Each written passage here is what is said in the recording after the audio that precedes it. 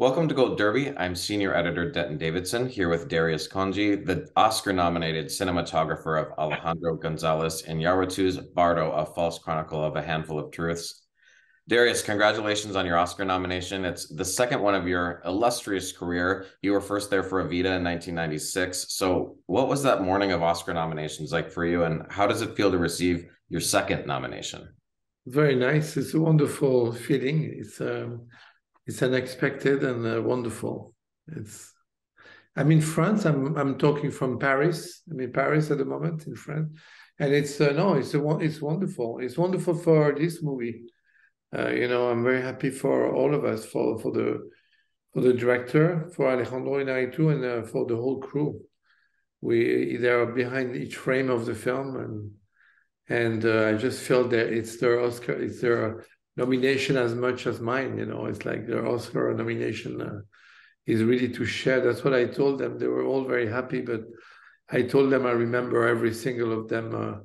Especially the director, which I feel, especially Alejandro, is very much a director that's very much behind every frame. It's really his film. It's really his mood.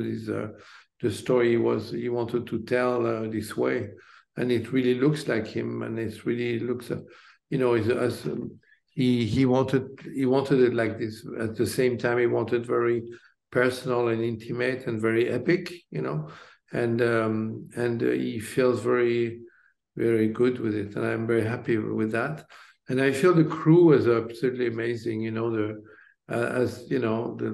dolly grip was amazing. The DIT was amazing. The key grip, the camera operator was absolutely stunning. The demo operator, the gaffer. I remember every single of them. So I told them this is the shared. It shows the passion of a group of people, and the whole Mexican crew was amazing. Yeah. So it's showed our passion to make Bardo, to make Bardo for Alejandro the way he wanted it. And it was a personal film for Alejandro, but it's not a traditional film. It's like an almost 3-hour epic journey of this journalist turned documentarian who's on this introspective journey to reconcile his past, present, and Mexican identity. When you read this script from Alejandro, I would love to hear your initial thoughts, because Alejandro himself said he didn't really have a story or plot. That wasn't his goal. He wanted an experience. What were your thoughts when you first read it? Were you confused about where it was going, or were you excited? What did you think? When I read the script, I was very, very excited. I thought it was a magnificent script, maybe the best script, one of the most exciting script I ever read. It was amazing to read. I didn't read the script right away. We had a few conversations over, because he wanted to tell me about the story before I even read the script to understand really. He wanted to make sure, when he called me to come to Mexico to join him to make the film, he wanted to know, who I was and what I wanted to do, and then he realized he hadn't sent me the script. He sent me the script. I read it and I was blown away. But it was not confusing at all. It's an experience, like you say, but like he wanted. But it's also there was a real story. That when you read the script, it's actually a real story, and it's very personal to him, and it's a very real. It's a story. When you read it, you can follow it, and you can follow the story of it's in different layers. Of course, it's Bardo, exactly as it says, between different layers, between life and death, but it is a real story. For me, I read it and I interpreted also as a real story. It has to have this component, this element of realness into the fantastic, and the fantasia. And the film starts in the desert with this shadow projected, and we're seeing this shadow attempt to fly and fail, and it's this sort of beautiful, surreal overhead shot. So right off the top, we know we're in for a visual spectacle. Can you talk about shooting that opening sequence and what you used to accomplish that? Oh, it was amazing. We did it in different layers. We first hooked Silverio, Daniel Jimenez Cacho, our actor. We attached him on wires, and we had him on flying for us in a stage in Churubusco, in this old Mexican studio of the golden age of cinema of Mexico. And we had a big stage, and we had him flying, and we had sensors on him to capture his movement, to see how the movement of a human is when he was flying up in the air. We had him fly in the air, track in the air like this, and we followed him with a camera. We followed the shadow with a camera, and I projected his shadow on the floor. It was a big, long shadow. And you know how the shadow, your human shadow, if you project it on the sand, on the floor, so projected from a light far away, you will have this shape that you saw in the film. It was this very surreal, long shape, like a bird, you know, like a mythical bird almost, you know. It has really this shape. So we analyze it, and then we transform it. We filmed the desert. We filmed the desert with a camera. We flew the camera over the desert, you know, and then at the beginning of light in the desert, the very early light in the desert, we added the shadow. And the real shadow was made for this in visual effects, was made for this scene, but in real, like it's real, the human shadow. It was very exciting to do. It was a mix of the early cinema, the emotion when you filmed, when we analyzed the shadow in this stage felt like Méliès, you know, like the beginning of cinema almost.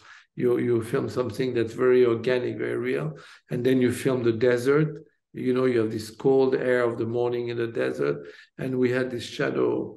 Then we added it, and there was something very great in it, in making it, even though it was made in layers. And from there, we go to the hospital, and Silverio is in this long corridor, and it's the birth of the child that is then put back into the womb. It's very jarring for the audience. It's a shocking scene. It wakes the audience up and makes us realize this interesting journey that we're about to go on. What was your approach in that sequence of just that long corridor? It almost looks like a painting. I mean, that was just a beautiful shot. And then we move into where we're seeing these doctors and the parents kind of hovering over this baby, which was also a completely different look. So I'm curious about sort of how you distinguished those scenes. You know, these scenes were that was one of the it's the first scene we shot, I think, in the film with Alejandro and our wonderful production designer Eugenio Caballero. He designed the hospital, the corridor, designed the whole hospital, the room, the birth where she gives birth, and the work was really together. The film was really a group together working, you know, around Alejandro, with Eugenio and Ana Terraza, the costume designer. They did a really magnificent work. And this hospital, the corridor hospital you're talking about, and the hospital where Alejandro really wanted that feeling of this mood of this darkness, going from darkness to light, into a bright light.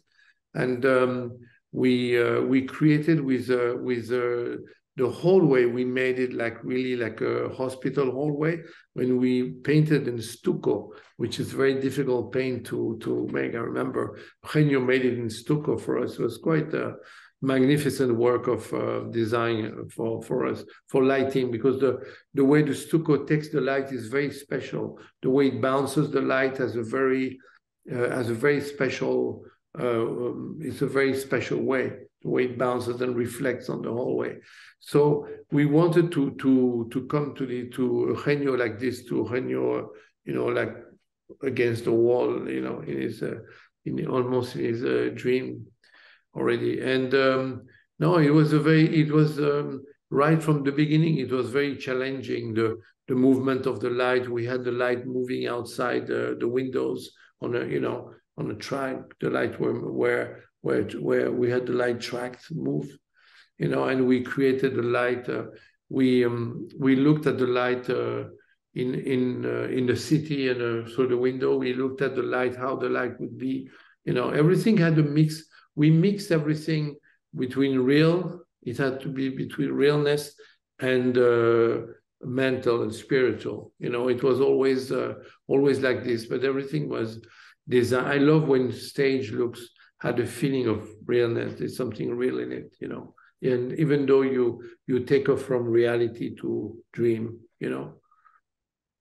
There are a couple scenes that stood out to me as having so much going on that I want to ask about. And the first is when Silverio meets the ambassador and imagines these scenes of the Mexican-American War. There's just people everywhere, and your camera, you're up, you're down.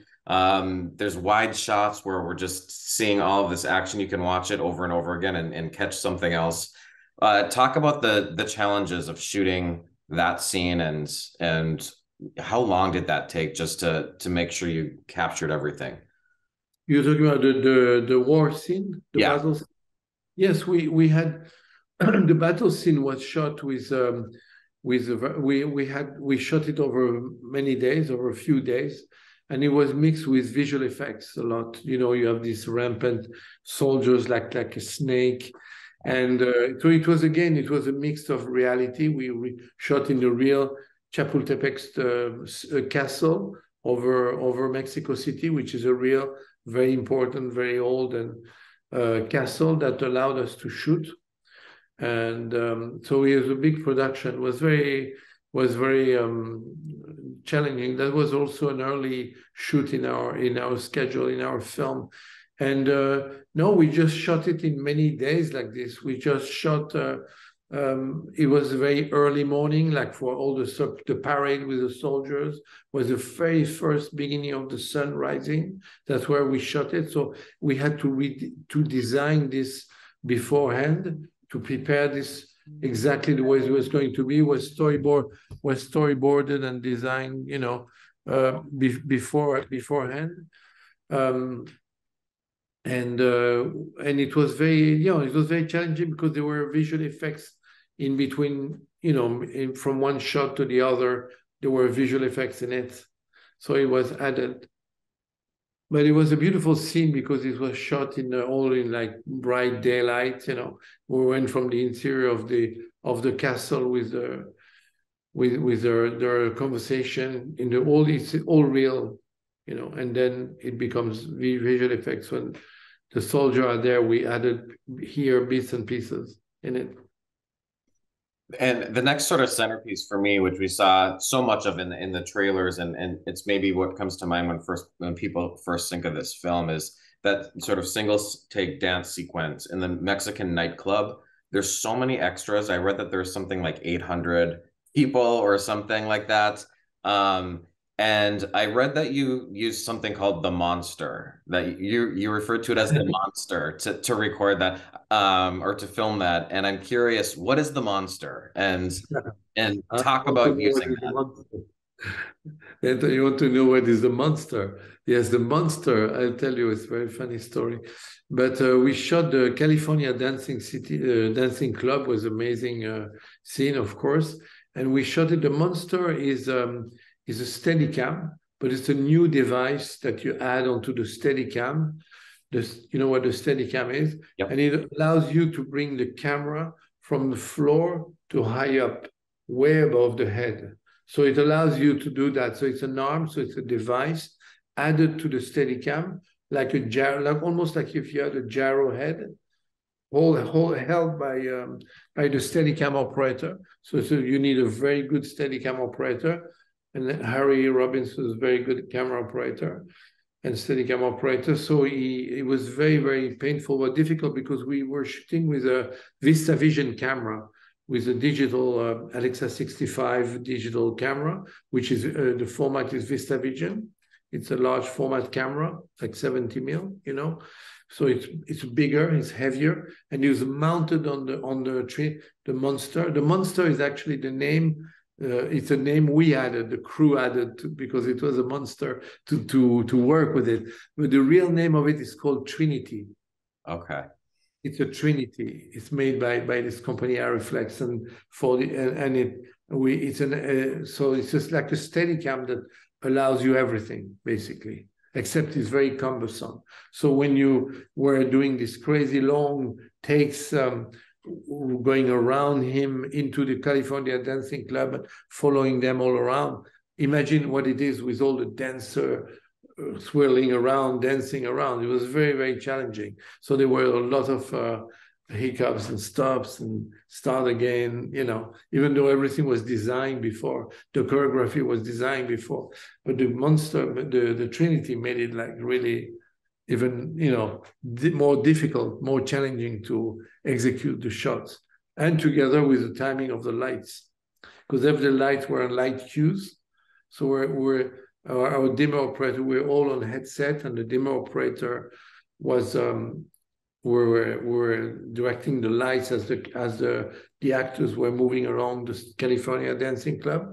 The actor Silverio was walking with his wife and his family, then meeting his friends and his family, and the camera was going around, and the light was moving around. All the lights were on cues. There were hundreds and hundreds of lights all along, just on cues all the time. So it was difficult to orchestrate all together. Is that Alejandro was directing everything, all of us together. Is it unique for, depending on the film that you're working on, or, how many different sort of cameras or lenses and filters are you talking about when you're working on a film like this? On a film like this, I'm lucky to work with directors that shoot mainly with one camera. We always say, oh, we shoot with one camera with the directors I work with, especially a very good director like Alejandro. We work with one camera, but at the same time, there are days where we shoot with two cameras, three cameras, or more cameras if needed because of some explosion or visual effect. But let's say on a movie like this, we had three camera bodies all the time, three cameras. One was ready on the monster on this Trinity. One was ready on a techno crane all the time. One was ready on tracks on a dolly. So we were going from one to the other. And sometimes we were using two cameras because we needed to. It was better for the actors, for the scene. It was better to have two angles. But a director like Alejandro is very, very, he knows, he controls, he knows what's best for the story, for the scene. And when we put two cameras, we do it together. And, it's not like you're doing multiple cameras and shoot with five cameras. It's a different, when you do serious movies like that. Wow. It's one camera. I want to talk a little bit about like early on in your career. I mean, throughout your career, you've worked with many great directors. You've done thrillers, international film, romantic comedies. But I'm also curious about music videos that you've done, because I find it really interesting. Some of the musical artists you've worked with, from Jay-Z to Lady Gaga, Mariah Carey, but you've done a lot with Madonna specifically. Yeah.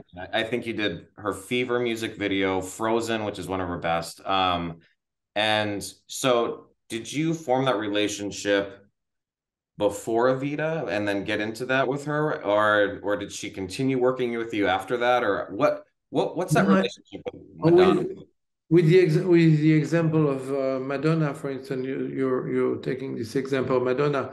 I worked with her before Evita on a music video, and I liked working with her. But then it was by chance that Alan Parker asked me to photograph Evita.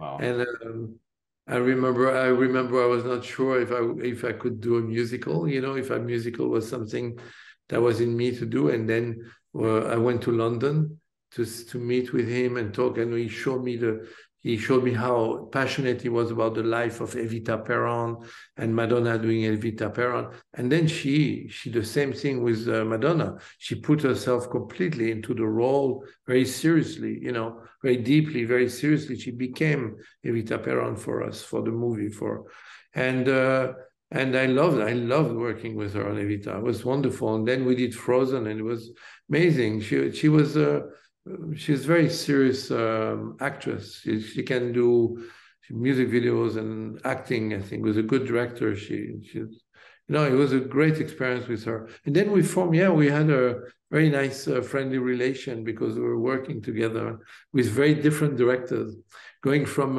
Alan Parker to Chris Cunningham, the music video director. There's two amazing, very different directors, you know. And then you worked on her Sticky and Sweet tour, I believe. So you did the... Oh yeah, she asked me to come to in Argentina to supervise her.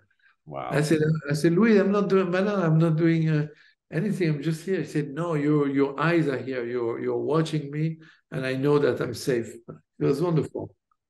What films inspired you to get into film? And at what point did you realize that the art of cinematography specifically was the path that you wanted to take? So good you're asking me these questions, very deep inside. Yeah, you're very good. It's very good. The movies that influenced me, one of the movies that really blew my mind that I watched quite early was The Sunrise by Murnau. Okay. It was a very important film for me. Then when I was really early on, my sister was older than me. I was too young maybe, but I went to see The Conformist by Bernardo Bertolucci, and at the same time I remember watching Citizen Kane, also was photographed by Greg Toland, you know. So it was like Vittorio Storaro, Greg Toland, you know. It was a mix of things, and I watch a lot of silent movies, you know, yeah. like Busby Berkeley musical comedies and sound comedies, but also some silent movies before, like The Greed, you know. They were a mixture of things that I wanted to be a film director, and I went to NYU Film School in New York to be a film director. And little, it's very interesting your question because exactly what happened. Little by little, I feel I got really haunted by the mood, by the feeling that I wanted to give the mood of a film, you know. And the mood for me was a way of directing. It was a different directing, but I needed a director to be able to direct this mood, to make this happen.